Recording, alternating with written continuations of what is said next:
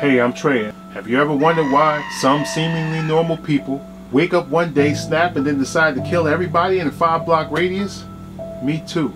I enjoy reading true stories like these and upload every Tuesday, Thursday, and Saturday. Well, if you're ready, let's get started.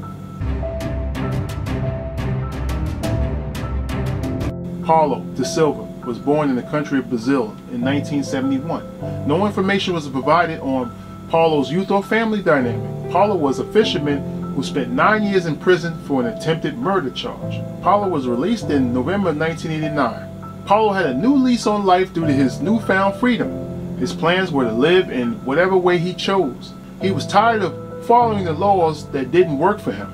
With no inhibitions, he could do whatever he wants. During the evening hours in December of 1989, Felipe Santos and Barbara da Silva were sitting in their vehicle in an isolated wooded location. The two were in a forest type area that was secluded and was frequented by couples who would make out regularly. An unknown person came along and removed both of them out of the car at gunpoint and made them stand together. The unknown person then shot Felipe Santos in the head, immediately killing him. He then focused his attention on Barbara. He ordered her back in the vehicle and raped her. The following day, both were found shot dead and next to the vehicle. The authorities initially thought it was a botched robbery. In early 1999, the villain killed Ana Maria Soares and Marcio Olinto in the same manner at the same location. The police were baffled on why anyone would attack and kill lovers who had no money or valuables. There was no rational reason for it, so the police couldn't formulate a motive. There were still no witnesses or leads for the police to follow. During the same month of March, the killer shot Patrick Almeida and Brenda Gavin after he raped her. These guys must not get the news in Brazil on places not to go. Patrick died immediately, but Brenda survived the attack. Brenda informed the police that she was raped, but pretended that she had died to deceive the unidentified murderer into leaving her alone.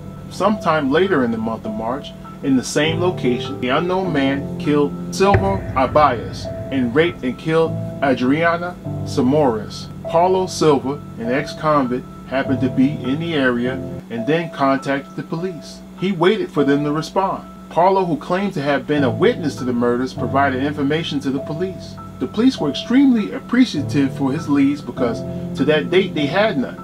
An investigation was started based on the information that Paulo provided about the homicide, but it seemed to have led in a different direction, but was misleading. Who in the hell hangs out in the woods just to witness a crime and wait for the police to arrive? The police arrested 13 people in regards to this case, including Paulo Silva. The police asked him what was the purpose behind all the killings and rapes, since there was nothing taken from the victims. Paulo stated that he was only interested in couples to fulfill his fantasy. He would kill the men immediately in front of their women or friends. This would then scare the females into submission, and he used that fear to his advantage. At that point, they would do anything he instructed them to do sexually or otherwise. After sexually assaulting the women, he would dispose of them by killing them. This was by execution with a bullet to the head.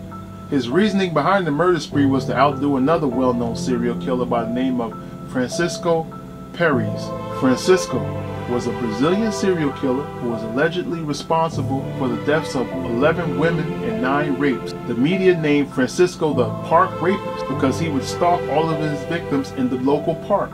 Francisco was captured by the police and given over a 200-year jail sentence. Paulo was fond of Francisco's murder record and had ambitions to exceed it. Paulo was charged with 7 murders, tried and found guilty, and was given a sentence of 184 years in prison. If you like stories like these, I upload every Tuesday, Thursday, and Saturday. Don't forget to hit the like button, subscribe, and notification button. Thank you and God bless.